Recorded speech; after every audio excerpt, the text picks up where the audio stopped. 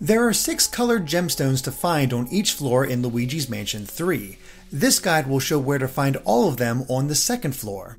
The white gem is found in the right bathroom, which itself is down a hall just before the dining room entrance. Use the plunger on the rightmost door to reveal a gem ghost. Defeat it to obtain the gem.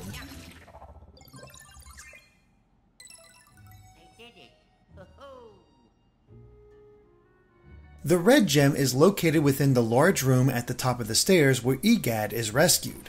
Use the poltergust on the chandelier to reveal a room on the left side. Inside is the gem.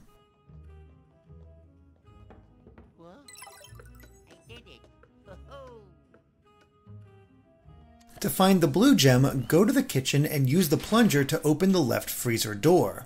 Inside you'll find an ice block containing the gem. Carry the block to the stoves and hold it over the heat in order to melt the ice and obtain the gemstone.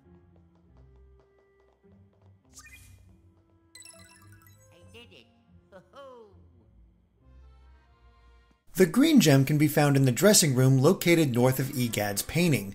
You can reach it by following the hall to the west of that and entering the northeast room. Inside you'll see a safe hidden by clothes. Suck up the clothes, then use a flash of light to open the safe and receive the gem.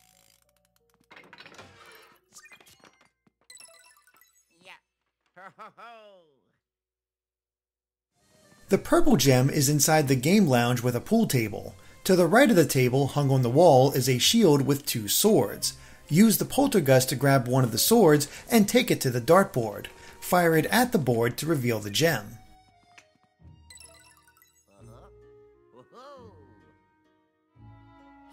The yellow gem is just outside the door to the dining room.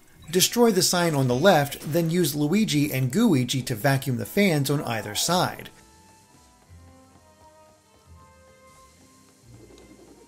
This will open the light fixture above and release the gem. And that's all the gemstone locations on floor 2. Thanks for watching and be sure to subscribe to Game Explained for more on Luigi's Mansion and other things gaming.